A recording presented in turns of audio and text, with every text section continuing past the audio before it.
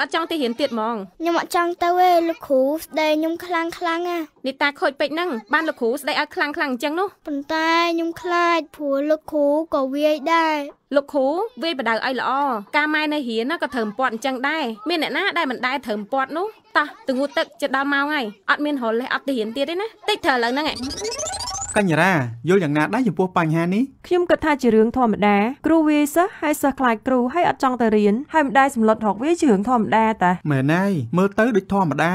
ប៉ុន្តែបើយោងតាមអ្នកជំនាញនេះជាទណ្ឌកម្មរាងកាយនិងផ្លូវចិត្តឯណាអូធ្ងន់ធ្ងរដល់ម្លឹងផង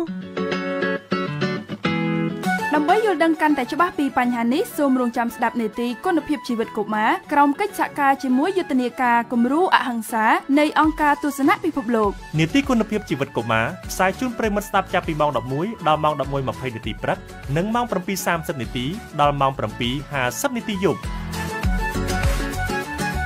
គំរូអហិង្សាអ្នកធ្វើបានខ្ញុំក៏ធ្វើបាន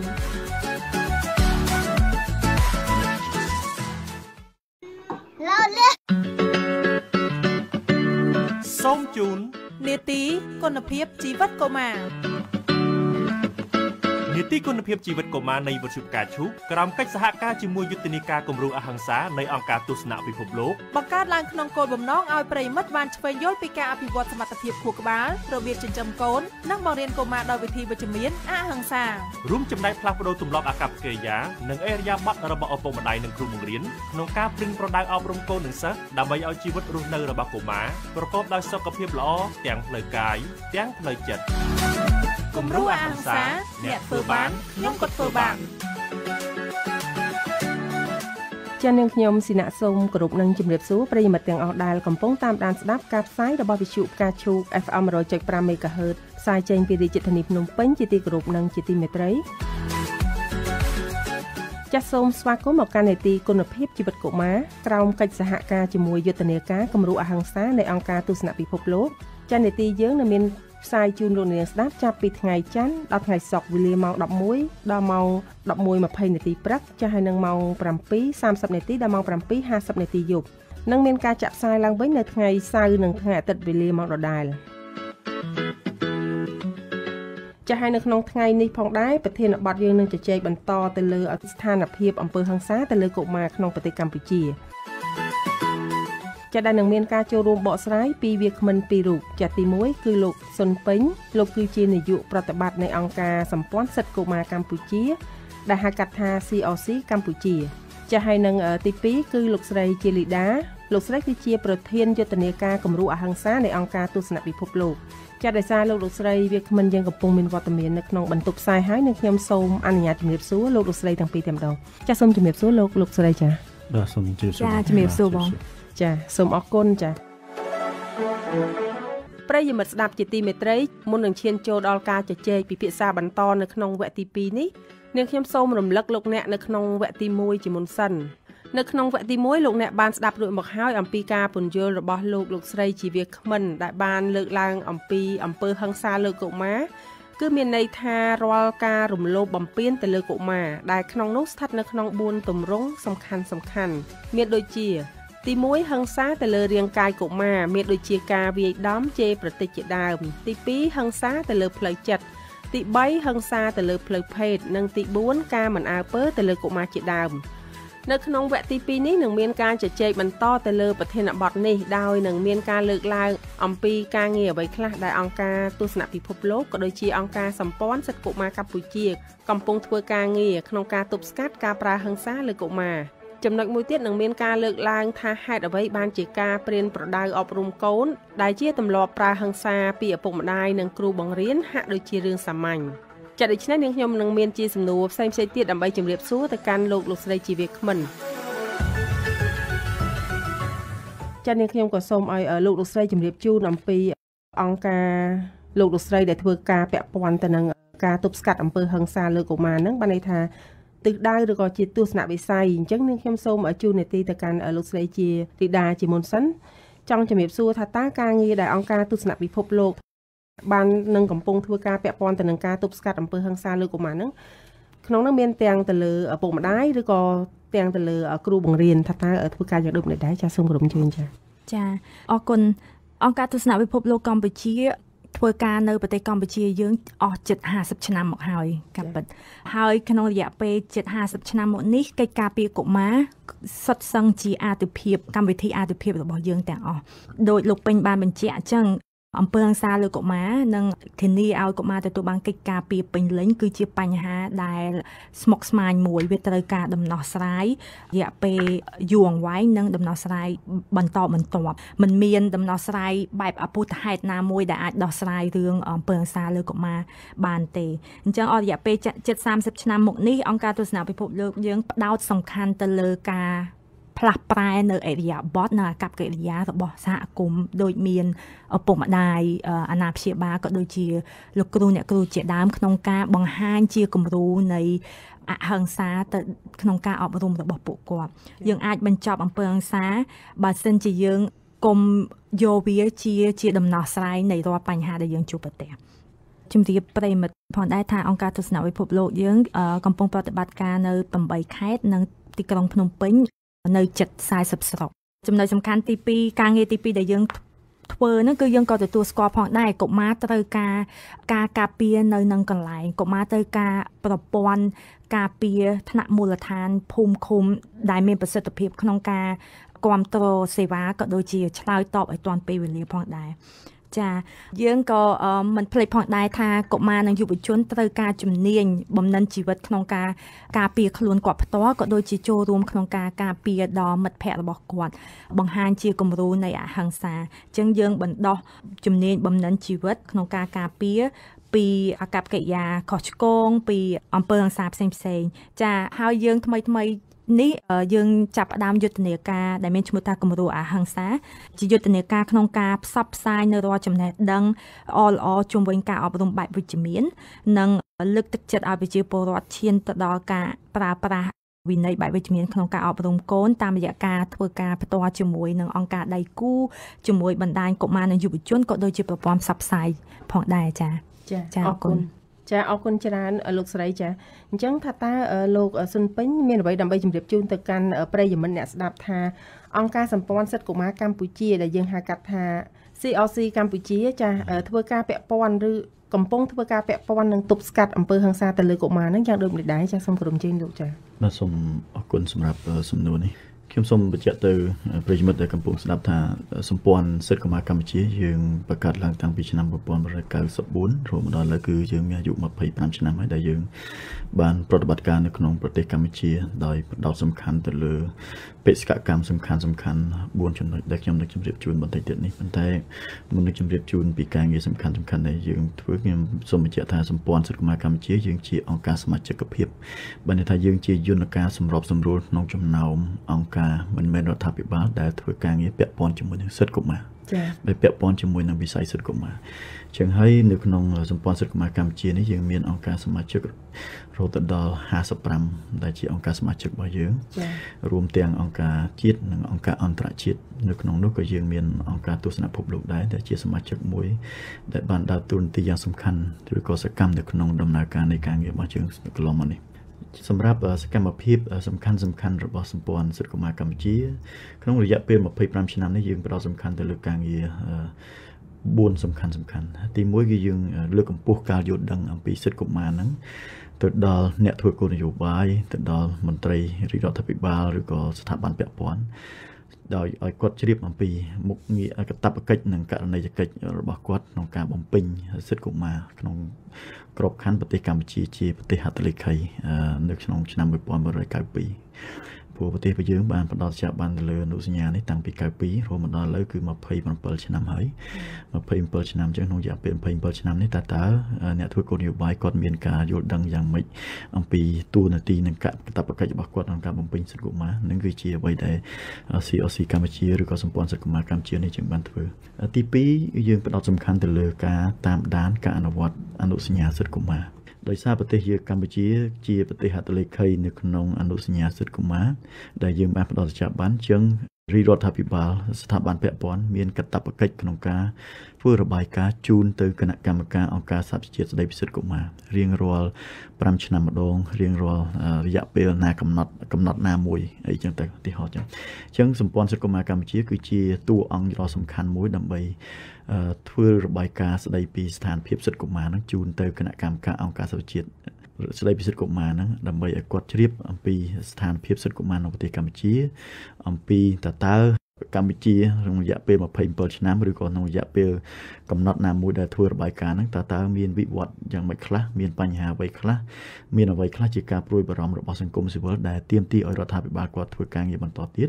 អីផ្សេងៗនេះគឺជាទូរនទីរបស់យើងទី2ទី3គឺយើងធ្វើការងារស្វែងរកមតិគាំទ្រដែលយើងហៅថា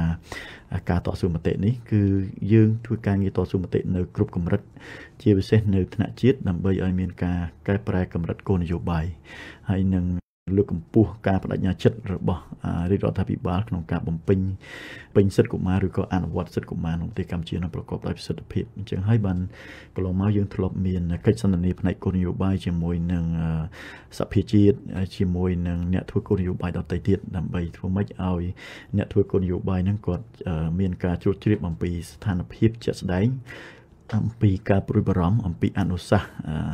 របស់សង្គមស៊ីវិលដែលទាមទារឲ្យរដ្ឋាភិបាលគាត់យកចិត្តទុកដាក់បន្ថែមទៀតដែលក្នុងក្របខ័ណ្ឌគាត់ជាអ្នកផ្ដល់សិទ្ធិទី1ទៅដល់លើកកម្ពស់សិទ្ធិកុមារនេះផងដែរហើយទី4គឺយើងធ្វើការយ៉ាងស្អិតរមួតជាមួយនឹងម្ចាស់សិទ្ធិបានន័យថាធ្វើការស្អិតរមួតជាមួយនឹងបណ្ដាញកុមារនិងយុវជនដែលគាត់រាប់បញ្ចូលជាម្ចាស់សិទ្ធិនៅក្នុងក្របខ័ណ្ឌអនុសញ្ញាអញ្ចឹងហើយបានយើងធ្វើការផ្ដល់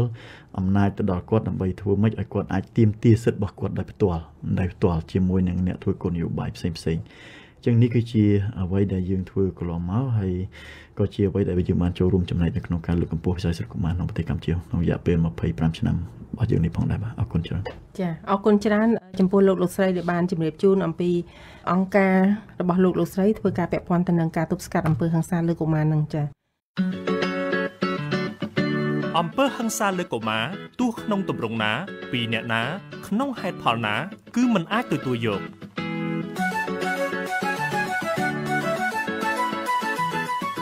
គំរូអហិង្សាអ្នកធ្វើបានខ្ញុំក៏ធ្វើបានចា៎នេះខ្ញុំសូមជម្រាបជូនទៅកាន់ប្រិយមិត្តអ្នកស្ដាប់ម្ដងទៀតថាពីនីតិគុណភាពជីវិតកុមារដែលក្រោមកិច្ចសហការជាមួយយុទ្ធនាការគំរូអហិង្សានៃអង្គការទស្សនពិភពលោកនៅពេលនេះកំពុងជជែកទៅលើប្រធានបទស្ដីអំពីស្ថានភាពអំពើហិង្សាទៅលើកុមារនៅក្នុងប្រទេសកម្ពុជាចាក្នុងនោះដែលយើងមានការចូលរួមបកស្រាយពីវាគ្មិនពីររូបចាគឺលោកសុនពេញលោកគឺជានាយកប្រតិបត្តិនៃអង្គការសម្ព័ន្ធសិទ្ធិកុមារកម្ពុជាដែលហៅកាត់ថា CRC កម្ពុជាចាទី2គឺលោកស្រីជីលីដាលោកស្រីគឺជាប្រធានយុទ្ធនាការគំរូអហិង្សានៃអង្គការទស្សនពិភពលោកសំណួរមួយទៀតដែលនឹងខ្ញុំចង់ជំរាបសួរទៅកាន់លោកស្រីដោយសារតាមការសង្កេតមើលរបស់នាងខ្ញុំក៏ដូចជាប្រជាពលរដ្ឋជាទូទៅតែងតែគិតថាការព្រានប្រដៅតិចតួចទៅលើកូនសិស្សឬក៏ពីសំណាក់ឪពុកម្ដាយទៅលើកូនគាត់គិតថារឿងហ្នឹងជារឿងសាមញ្ញអញ្ចឹងចង់ដឹងយោបល់អំពីលោកស្រីវិញដែលធ្វើការពាក់ព័ន្ធទៅលើកុមារហ្នឹងមានការយល់ឃើញយ៉ាងដូចម្តេចដែរអំពីទម្លាប់នៃការប្រើហិង្សាពីសំណាក់គ្រូទៅលើសិស្សឬក៏ពីសំណាក់ឪពុកម្ដាយទៅលើកូនជាដើមចាអញ្ចឹងសូមជូននីតិទៅកាន់លោកសុនពេញចាបាទបើសិនបើយើងមើលអំពើហិង្សានៅក្នុងសាលាចានៅក្នុងទីតាំងនៃអំពើហិង្សាទាំង5សាលារៀនគឺជាអត្ថិភាពទី2ដែលជាកន្លែងដែលយើងមានការព្រួយបារម្ភខ្លាំងសម្រាប់ការអំពើហិង្សាលើកុមារនេះបើសិនជាយើងមើលពីអំពីមូលហេតុសំខាន់ដែលពាក់ព័ន្ធជាមួយនឹងអំពើហិង្សាក្នុងសាលានេះគឺខ្ញុំទាញការចាប់អារម្មណ៍ទី1គឺទំនៀមទម្លាប់ប្រពៃណីនៃការអប់រំរបស់យើងព្រោះខ្ញុំមើលឃើញថារហូតមកដល់ចំនួននេះឪពុកម្ដាយមួយចំនួននៅតែប្រើពាក្យថាលោកគ្រូអប់រំកូនខ្ញុំទៅទុកតែស្បៃឯងឆ្អឹងទៅបាទណាធ្វើម៉េចឲ្យតែកូនខ្ញុំរៀនប៉ាកែទៅបាទណាអាហ្នឹងដែលជាចំណុចមួយដែលខ្ញុំមើលឃើញថានៅតែមានការអនុវត្តរហូតដល់បច្ចុប្បន្ននេះនៅតែមានការអនុវត្តជំនឿនឹងរហូតដល់បច្ចុប្បន្ននេះដែលផ្ដល់អំណាចទៅឲ្យគ្រូបរិញ្ញានឹងដើម្បីធ្វើម៉េចឲ្យកូននឹងធ្វើយ៉ាងម៉េចក៏បានឲ្យតែកូននឹងខំរៀនឧទាហរណ៍ចឹងណាអាចវាយដំអាចជាស្ដីអាចដាក់ទណ្ឌកម្មអាចផ្សេងៗក៏ដោយធ្វើម៉េចឲ្យតែកូននឹងអាចកូនសិស្សនឹងអាចខំរៀនអាហ្នឹងទី1ដែលខ្ញុំមើលឃើញថាជាបុព្វហេតុតែនាំឲ្យមានអំពើហិង្សាក្នុងសាលារៀននេះហើយទី2បើសិនបើយើងឆ្លុះបញ្ចាំងអំពី គោលការណ៍ក្រមសីលធម៌គ្រូបរៀនខ្ញុំជឿថាមិនមានគោលការណ៍ឬក៏ក្រមសីលធម៌ណាទេដែលលើកទឹកចិត្តឲ្យគ្រូបង្រៀនហ្នឹងគាត់ទៅប្រើប្រាស់អំពើហិង្សាលើកូនសិស្សឬក៏លើសិស្សឬអីផ្សេងៗហ្នឹងប៉ុន្តែខ្ញុំបារម្ភអំពីការអនុវត្តបើមិនយើងនិយាយអំពីក្រមសីលធម៌គ្រូបង្រៀនយើងមើលឃើញនៅក្នុងក្រមសីលធម៌គ្រូបង្រៀនយើងនិយាយអំពីអាកប្បកិរិយាគ្រូបង្រៀនយើងនិយាយអំពីពិធីសាស្ត្រនៃការបង្រៀនអំពីការប្រើប្រាស់សម្ដីអំពីការគោរពពេលវេលារបស់គ្រូបង្រៀនឬក៏អីផ្សេងៗហ្នឹងអំពីការគោរពសិស្សឬក៏ការស្រឡាញ់សិស្សអីផ្សេងៗហ្នឹងគឺមានកិច្ចចែងនៅក្នុងក្រមសីលធម៌គ្រូបង្រៀនប៉ុន្តែការយល់ដឹងអំពីក្រមសីលធម៌ទៅដល់សំណាក់គ្រូបង្រៀនវានៅមានកម្រិតដែលទាញឲ្យមានការអនុវត្តនឹងមានកម្រិតដែរហើយទី2វាពាក់ព័ន្ធជាមួយនឹងការធ្វើការតាមដាននៃការអនុវត្តក្រមសីលធម៌ហ្នឹងនៅមានកម្រិតខ្ញុំមើលឃើញថាក្រសួងអប់រំគាត់មានការធ្វើចុះធ្វើអធិការកិច្ចហើយខ្ញុំមើលឃើញថាអាកប្បកិរិយាឬក៏ការប្រើប្រាស់អំពើហិង្សាលើកុមារឬក៏កូនសិស្សនេះក៏មាននៅក្នុងលក្ខខណ្ឌនៃការធ្វើចុះអធិការកិច្ចដែរនឹងការចុះពិនិត្យសាលារៀនពិនិត្យអីផ្សេងៗដែរប៉ុន្តែការពិនិត្យជាក់ស្ដែងនេះវាអត់មានមានន័យថាការគាត់ចុះអធិការកិច្ចពេលខ្លះគាត់អត់បានផ្ដោតសំខាន់ទៅលើបញ្ហាហ្នឹងអត់បានផ្ដោតសំខាន់លើបញ្ហាហ្នឹងថាតើមានគ្រូណាដែលគាត់ប្រើអំពើហិង្សាលើកូនសិស្សមានគ្រូណាដែលគាត់បរៀនបានល្អឬក៏មិនល្អអីចឹងទៅទីហោះចឹងណាហ្នឹងតែខ្ញុំមើលឃើញថាតេឡេក៏សំខាន់ហ្នឹងដែល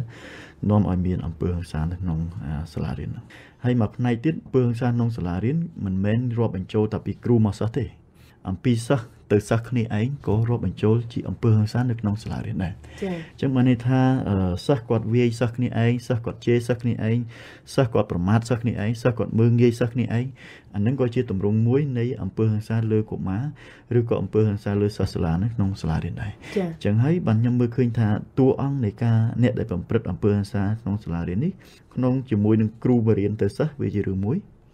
ប៉ុន្តែរវាងសិស្សនិងសិស្សហ្នឹងក៏ជាចំណុចនៃការព្រួយបារម្ភមួយដែរអំពីអំពើហិង្សាផ្សេងៗហ្នឹងខ្ញុំមើលនៅក្នុងបណ្ដាញសង្គមខ្ញុំមើលឃើញថាពេលខ្លះមានការបង្ហោះវីដេអូដែលសិស្សគាត់ទាំងវងគាត់ដេញវាយគ្នាគាត់អីផ្សេងៗហ្នឹងដែលជាចរិតនៃអំពើហិង្សាហ្នឹងវានៅតែមានការអនុវត្តនៃការប្រព្រឹត្តពីលើសិស្សទៅសិស្សនៅឡើយដែលខ្ញុំមើលឃើញនេះជាចំណុចព្រួយបារម្ភរបស់យើងផងដែរបាទអរគុណចា៎ចំណុចដែលលោកបានលើកឡើងហ្នឹងសង្កត់ធ្ងន់ទៅលើគ្រូបង្រៀនចាស់ចំពោះផ្នត់គំនិតឪពុកម្ដាយដែលគាត់ប្រើហិង្សាទៅលើកូនរបស់គាត់វិញចាខ្ញុំមើលឃើញថាពាក់ព័ន្ធជាមួយនឹងឪពុកម្ដាយយើងឃើញថាឪពុកម្ដាយក៏ជាតួអង្គមួយដែរដែលជាតួអង្គដែលយើងនាំឲ្យយើងមានការព្រួយបារម្ភសម្រាប់អំពើហិង្សាទៅលើកូនដែរជាពិសេសនៅពេលដែលគាត់គិតគូរអំពីការអប់រំកូនទៅខ្ញុំបញ្ជាក់ពីឡងកន្លងមកចឹងថា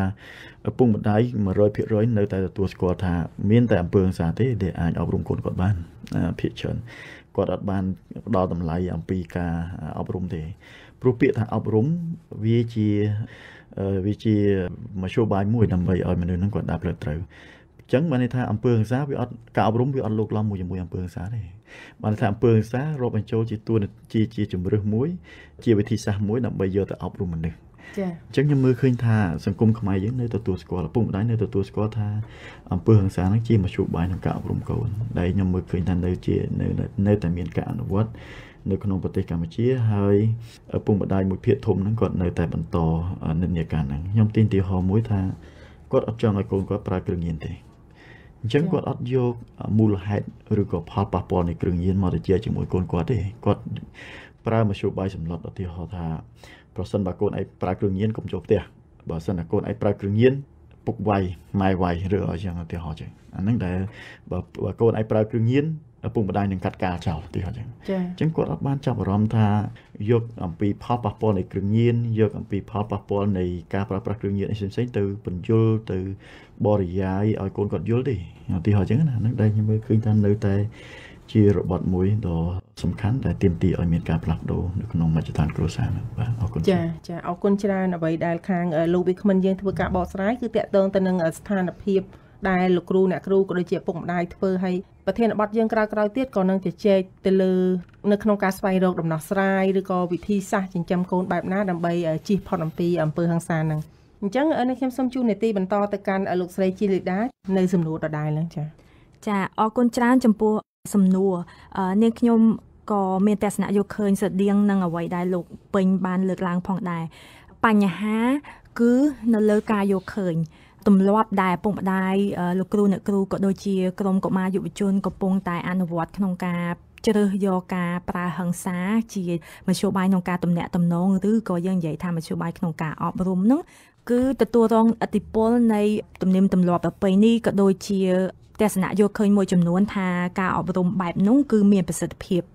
ជាការពិតផ្ទុយទៅវិញគឺមានការស្រាវជ្រាវជាច្រើនបានបង្ហាញថាទម្លាប់ក្នុងការអប់រំឬក៏ទម្លាប់ក្នុងការប្រើទណ្ឌកម្មផ្លូវកាយផ្លូវចិត្តហ្នឹងគឺมันមានប្រសិទ្ធភាពវិជ្ជមានដល់ការលូតលាស់រាងកាយសតិបញ្ញាស្មារតីរបស់កុមារឬក៏អាកប្បកិរិយារបស់កុមារទេប៉ុន្តែបញ្ហាគឺដោយសារការយកឃើញថាវាមានប្រសិទ្ធភាពដូចនេះខ្ញុំសូមលើកការសិក្សាស្រាវជ្រាវដែលអង្គការទស្សនវិភពលោកជាមួយនឹងអង្គការដៃគូបានធ្វើនៅឆ្នាំ2018យើងរកឃើញថាទាំងមេដាបេដាលោកគ្រូអ្នកគ្រូក៏ដូចជាកុមារខ្លួនឯងផ្ទាល់ហ្នឹងមិនទាន់អាចបែងចែកភាពខុសគ្នារវាងការដាក់ទណ្ឌកម្មស្អីទៅជាអំពើហិង្សាឬក៏ស្អីទៅជាវិន័យបែបវិជ្ជមាននេះទាំងអស់គ្នាសិតតែយល់ថារាល់ការវាយជេរស្ដីស្រែកកំហុសពីសំណាក់ឪពុកម្ដាយគ្រូអ្នកគ្រូហ្នឹងគឺជាទង្វើដែលជួយជំរុញការរៀនសូត្ររបស់កុមារនិងធ្វើឲ្យកុមារមានអាកប្បកិរិយាល្អទាំងអស់គ្នាមិនយល់ថាការទាំងអស់ហ្នឹងជាអំពើហិង្សាឯងបែបពួកគាត់បែរជាគិតថាអំពើហិង្សាតោះតែមានលក្ខណៈធ្ងន់ធ្ងរបានន័យថារហូតដល់ចិញ្ចៀមរបួសស្នាមធ្ងន់ធ្ងរទៅហៅថាជាអំពើហិង្សាប៉ុន្តែយើងបានស្ដាប់ឮការជជែកពីខាងដើមគឺវាមិនមែនជាការពិតទេចាហើយបើសិនជាមនុស្សធំបន្តទម្លាប់ក្នុងការបង្ហាញឲ្យកុមារនិងយុវជនឃើញថាហិង្សាដោះស្រាយបញ្ហាជាងយើងកំពុងលើកទឹកចិត្តឲ្យកុមារនិងយុវជនទាំងនោះបន្តប្រើហិង្សាក្នុងការដោះស្រាយនៅពេលដែលពួកគាត់ធំចា៎អរគុណច្រើនលោកស្រីចា៎ប្រិយមិត្តអ្នកស្ដាប់ជាទីមេត្រីនៅក្នុងវគ្គបន្ទាប់ពីនេតិគុណភាពជីវិតកុមារនៃវិទ្យុផ្កាឈូកក្រោមកិច្ចសហការជាមួយយុទ្ធនាការគំរូអហិង្សានៃអង្គការទស្សនពិភពលោកនឹងជជែកបន្តទៅលើប្រធានបទនេះដោយនឹងលើកឡើងអំពីផលប៉ះពាល់នៃការប្រើហិង្សាលើកុមារថាតើមានរបាយការណ៍បង្ហាញឲ្យដឹងយ៉ាងដូចម្តេចចាសសូមប្រិយមិត្តរងចាំតាមដានស្ដាប់នៅក្នុងវគ្គទី3ជាបន្តទៀតចា៎នាងខ្ញុំសូមថ្លែងអំណរគុណយ៉ាងជ្រាលជ្រៅចំពោះការយកចិត្តទុកដាក់តាមដានស្ដាប់ពីសំណាក់លោកអ្នកតាំងពីដើមរហូតដល់ចប់ជាចុងក្រោយនាងខ្ញុំសូមគោរពជូនពរដល់ប្រិយមិត្តទាំងអស់ចាស់ក៏ដូចជាលោកស្រីវាគ្មិនទាំងពីរចាសសូមប្រកបដោយសេចក្តីសុខចាស់ទាំងផ្លូវកាយទាំងផ្លូវចិត្តដើម្បីសម្រេចបាននូវសុភមង្គលផ្ទាល់ខ្លួនក្នុងក្រុមគ្រួសារនិងសង្គមជាតិទាំងមូលចាខណៈពេលនេះនាងខ្ញុំស៊ីណាចារួមជាមួយលោកសុនពេញចានិងលោកស្រីជាលីដាចាសូមអរគុណសូមគោរពលានីតិគុណភាពជីវិតកុមារនៃវិទ្យុផ្កាឈូកក្រោមកិច្ចសហការជាមួយយុទ្ធនាការគំរូអហិង្សានៃអង្គការទស្សនពិភពលោកបង្កើតឡើងក្នុងគោលបំណងឲ្យប្រិយមិត្តបានឆ្វេងយល់ពីការអភិវឌ្ឍសមត្ថភាពខួរក្បាលរបៀបចិញ្ចឹមកូននិងបង្រៀនកុមារដោយវិធីវិជ្ជមានអហិង្សារួមចំណែកផ្លាស់ប្ដូរទម្លាប់អាកប្បកិរិយានិងឥរិយាបថរបស់ឪពុកម្ដាយនិងគ្រូបង្រៀនក្នុងការប្រឹងប្រដៅអប់រំកូននិងសិស្សដើម្បីឲ្យជីវិតរស់នៅរបស់កុមារប្រកបដោយសុខភាពល្អទាំងផ្លូវកាយទាំងផ្លូវចិត្តគំរូអហិង្សាអ្នកធ្វើបានខ្ញុំក៏ធ្វើបាន